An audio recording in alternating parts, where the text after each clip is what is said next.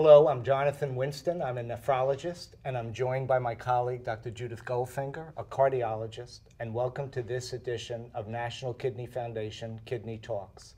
Today we're going to address chronic kidney disease, cardioprotective agents, and hyperkalemia. Hyperkalemia poses significant risk for patients, both in cardiology and nephrology. We'll discuss it from our respective viewpoints. We'll also explore how management of hyperkalemia, our management, may diverge or intersect. As a background, renin-angiotensin-aldosterone inhibitors, RAS, decrease mortality and morbidity from congestive heart failure and slow the progression of proteinuric chronic kidney disease. Hyperkalemia is a complication of these agents. Hyperkalemia increases the risk of death. So clearly, the use of RAS agents is limited in patients at risk for hyperkalemia, namely those with chronic kidney disease, particularly diabetic chronic kidney disease.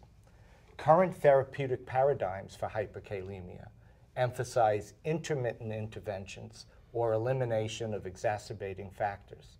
Proactive treatment strategies to prevent the development of hyperkalemia could benefit patients by enabling more liberal use of RAS inhibitors.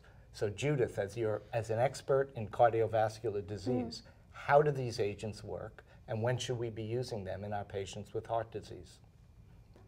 So from a cardiac perspective, ACE inhibitors are recommended for patients in at least 5 broad categories. So first and foremost are patients with heart failure or low ejection fraction. So the normal pumping function of the heart is about 60%.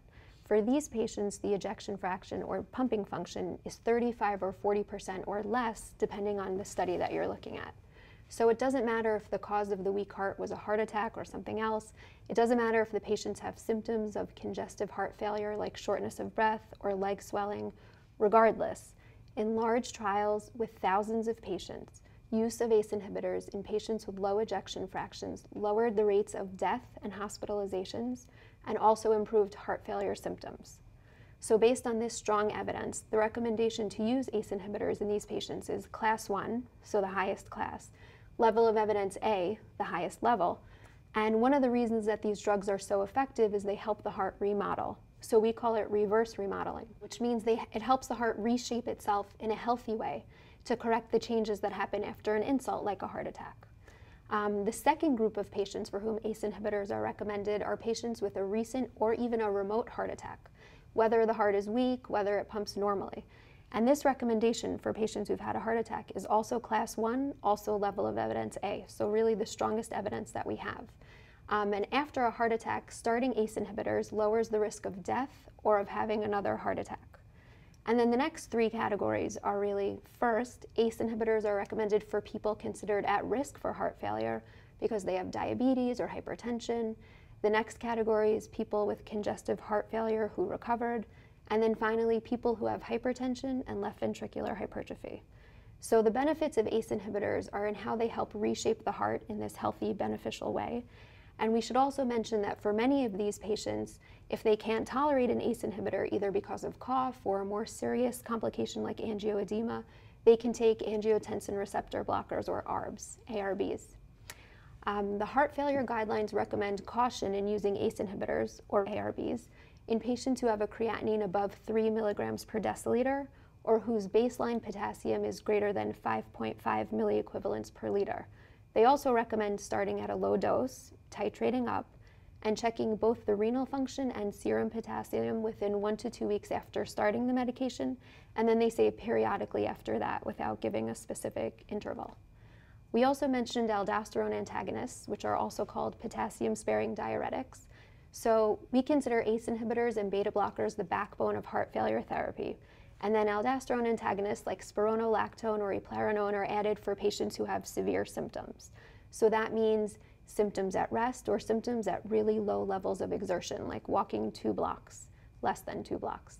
In a large trial, the addition of an aldosterone antagonist on top of ACE inhibitor therapy in these very sick patients decreased death, hospitalization, and improved their symptoms. But in all of the studies, serum potassium and renal function were both followed very closely. Because aldosterone antagonists can dangerously increase potassium levels, They have to be avoided when the GFR is less than 30, when the baseline potassium is above 5.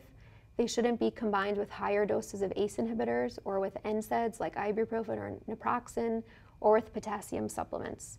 Potassium and renal function should be checked after 3 days and at 1 week after starting therapy, and then at least monthly for the first 3 months. So we've addressed how to prevent hyperkalemia. Judith, as a cardiologist, in your day-to-day practice, what are your approaches to it? So the reason that we worry about hyperkalemia is because of the risk of arrhythmias, or dangerous rhythms of the heart, some of which can be life-threatening. So potassium that's either too low or too high can affect the electrical conduction of the heart.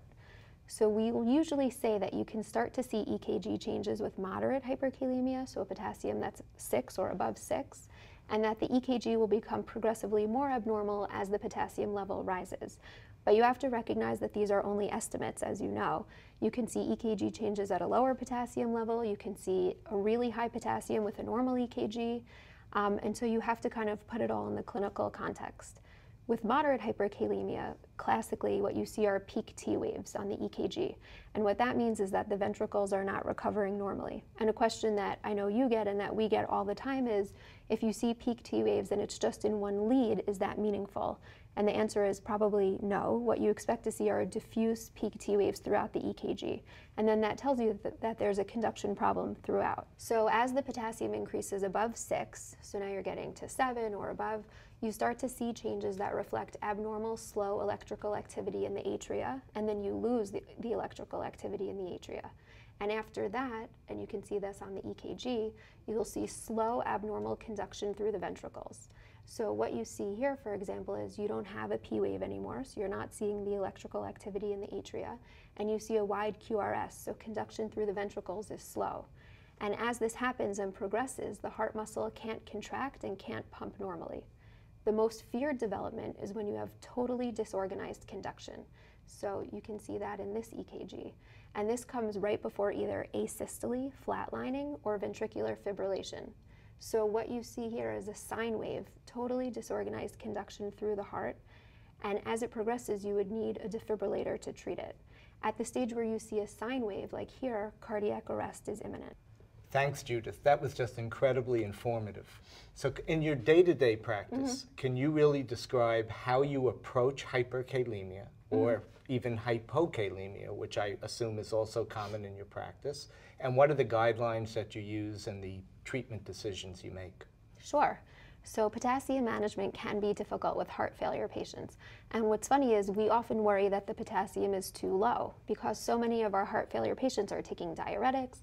They're usually on supplemental potassium to keep their serum potassium above 4 to reduce the risk of arrhythmias from hypokalemia. So when I see an elevated potassium result but the renal function hasn't changed, I'll usually repeat the test or check a plasma potassium to make sure that it's accurate. Because the plasma potassium is stable at room temperature or in the refrigerator for several days, you don't have to worry about a delay in processing the sample or that it was hemolyzed. If both the potassium and renal function have worsened, though, then we usually expect that the result is real. So with hyperkalemia, I will always ask about a high potassium diet, but the culprit is usually medications, especially in our heart failure patients. And the usual suspects are the medications that affect the RAS system, like you mentioned. So the ACE inhibitors, ARBs, and then the aldosterone antagonists, like spironolactone and eplerenone. So, I always say, fortunately and unfortunately, the drugs that cause hyperkalemia are some of the best drugs that we have for heart failure. So in your patients with chronic hyperkalemia, how do you address the hyperkalemia and how do you manage them? Great question and very challenging. As all the nephrologists in the audience know, hyperkalemia is just part of our practice. We see it in virtually all of our patients. It clearly increases in frequency as GFR falls, and it's particularly common in diabetic kidney disease. And of course, all of these are the patients that we most want to use RAS inhibitors. And it's very common for us to see patients and they say, well, Dr. So-and-so stopped the medicine and they're worried about the potassium, and we can't help but feel that there has to be a way to facilitate the use of these agents and to treat hyperkalemia. Right. So this might be a good time to go over the list of what nephrologists and cardiologists can do to lower serum potassium on a chronic basis and facilitate the use of these really life-saving agents.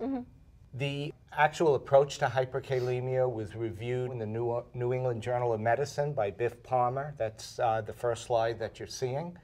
And it basically tells us that we should be really addressing GFR. So we measure serum creatinine and we use one of the GFR estimating equations to know, A, where our patient is at in terms of kidney function and whether there's been a change in kidney function. We look at medication, which you spoke about, drugs that we know increase serum potassium, particularly nonsteroidals. We try to prescribe a low potassium diet. If metabolic acidosis is prominent, sodium bicarbonate is indicated. And most useful to me, and I think to most nephrologists, is try to facilitate potassium excretion through the urine by increasing urine output, either with the thiazide diuretics or, when GFR falls below 30, a loop diuretic. Finally, we have resins and that bind potassium in the gut, and they are not officially labeled for chronic hyperkalemia, and there's some controversy about their use, but many nephrologists, myself included, will use every other day or twice a week resin to manage hyperkalemia. I try to do almost anything reasonable to facilitate the use of important cardioprotective agents. So clearly the treatment of hyperkalemia is an important issue. I'd like to ask you a question about what really happens in your daily practice. If your practice is like mine, you're seeing a patient, you make a clinical assessment, and part of that is drawing lab tests, but you send the patient home. And you might get the lab test back later that day or the next day. Right. So what is the level of potassium that actually trips you into action, where you call that patient back, you either discuss issues on the phone or you send them to the emergency room? How do you handle it? Okay, so the first thing that I have to say is, in general, I defer to the nephrologists on this, and I know that the nephrology community is a lot more comfortable with higher levels of potassium than the cardiology community, which you know. If I see a level of 5.5, I would react to that. And always within the clinical context. What medications is the patient taking? What did the patient look like that day? What were they complaining about? What happened to the renal function? But kind of putting that all together, if I see a 5.5, a next step has to be taken to try to lower that, whether with a diuretic so that they lose potassium in the urine, or with a resin so that they lose potassium in the stool. And at the same time, making a change in medications, acknowledging that with the medications that they're on, usually an ACE inhibitor, that their potassium can climb to an even higher level. To go back to your question, if I see a potassium level of 6, to me that means the patient has to go into the emergency room. I don't feel comfortable treating a potassium of 6 on an outpatient basis, even if the patient looks great. And part of the reason for that is I want them to be on a cardiac monitor so that we can see what the rhythm looks like and make sure that as the potassium level is lowered, it's being lowered safely. I guess I'm sending it back to you to hear kind of what cutoffs you would use, because I have a feeling that they're probably not the same. That's right. Hyperkalemia is very common in my clinical practice and every nephrologist's clinical practice. So I believe that we have a higher tolerance for potassiums between 5.5 and 6. But it's possible, if not likely, that we could learn a lot from what you said, because, as you know, patients with advanced kidney disease have a very high mortality, and a lot of that is based on sudden death. Right. So it may be that as a community, we're too cavalier about hyperkalemia. That being said, I usually act at a potassium of 6 or higher, and I make sure that the patient is on a proper regimen. Between 5.5 and 6, myself, and I believe a lot of nephrologists, have a higher tolerance for that. If you see 6, would you automatically send the patient to the ER, or you might still manage them as an outpatient? I would probably manage it as an outpatient, depending on the patient. If the patient has been chronically hyperkalemic and there's potassiums between 5.8, 5.5, and then I see a 6, I don't think I'd be as concerned as I would if someone had normal potassium and then it jumped quickly. but I would definitely make sure the patient is on a resin or some other approach to remove potassium from the body. At what cutoff would you get an EKG? Because we always say at 6 you need an EKG, and I think for some it might even be 5.8. You know, when you start seeing the high potassiums, you would want the patient to have an EKG before you'd feel comfortable. I think it really does depend on the patient. I think 6.5 or higher, I have no tolerance. So then that patient comes back to the office or to the emergency room. But I think between 6 and 6.5, I tend to be a little more liberal. Casual. Casual or liberal. Okay. And then do you have a definite cutoff of when you would want them admitted, or is that 6.5, or still depending on what the patient looks like? Once the patient is in a medical setting, be it my office or the emergency room, and we have more information and we can do another clinical assessment, then I don't require that the patient be admitted. I've had patients who had potassiums of 7 who come to the emergency room, they get treated, they have chronic kidney disease, we know about it, they're clinically well, and I've let them go home. But I need to treat the potassium so the patients before would they leave. they'd rather see you than see me because they know they'd end up in the hospital. No, not necessarily, but I think that what I'm hearing is that based on our training and our patient population, we have a slightly different approach or different cutoffs, and I don't really know what's right or wrong, but I think we're definitely agreeing that we have to individualize and we really have to focus on the patient. And if there's any concern about hyperkalemia, treating is better than being casual about it. But it is true that nephrologists just see hyperkalemia every day, all the time. Right. I mean, it's funny because like we mentioned earlier, we're often so much more worried about the low potassiums that almost all of our patients are taking potassium. And then you get to a point where you realize that's probably not helping. I guess that leads into this question about adjusting the medication dose when you see a high potassium. So for me, usually, if I'm seeing a potassium of 5.5, that would be the threshold at which I would start to say, and again, within the clinical context and what the patient's baseline is, that might be the point at which I would say, let's cut down a little bit on the ACE inhibitor and see how they do. With the caveat that we're always trying to get people on the highest dose of ACE inhibitor that they can tolerate because that's what worked in the trials. So as high as you can get is the goal, but I think for many people there's always this threshold that you kind of can't cross because their renal function will worsen, their potassium will worsen. How do you kind of adjust those medications? Well, it's a very big challenge and a quandary for nephrologists because we're very eager to get our patients on cardioprotective drugs. So now that we've talked about when you would call the patient, when you would want to see them in the office, when you would send them into the emergency room, this leads us to the next question, which is how do you manage acute hyperkalemia? Well, this is clearly an important clinical problem. We've already addressed the treatment or prevention of hyperkalemia by treating chronic hyperkalemia. Now the issue is acute hyperkalemia. We both have agreed that the hyperkalemia is of such a magnitude that the patient warrants a visit to the emergency room. So the treatment is really to prevent further cardiotoxicity. So that's an intravenous calcium infusion, glucose and insulin to lower serum potassium, bicarbonate to shift potassium into cells, and then some more permanent way to get potassium out of the body, be it diuretics, be it resin, be it emergency dialysis. My feeling and my experience is if the patient is making urine, we should be able to manage hyperkalemia of any magnitude medically without hemodialysis. So even if you're seeing EKG changes, you would not move to dialysis first? No. EKG changes, calcium to stabilize the myocardium, glucose and insulin to lower the potassium, and then certainly bicarbonate if there's room to give volume. But we want to lower potassium and protect for toxicity and then remove potassium from the body. So if the patient has end-stage kidney disease, doing dialysis is easy. If they have stage 4 or 5 chronic kidney disease and don't have a vascular access, it'll take so long to get a vascular access and dialysis that there's got to be treatments before that.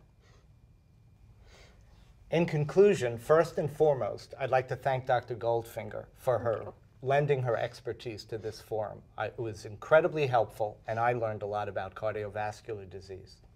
We are all in agreement that hyperkalemia and chronic kidney disease is a big challenge, especially when we want to use cardioprotective agents. So I hope what we reviewed today is helpful to everybody in their practice. It's important to know that there are several new agents on the horizon, and we may have more drugs coming pretty soon.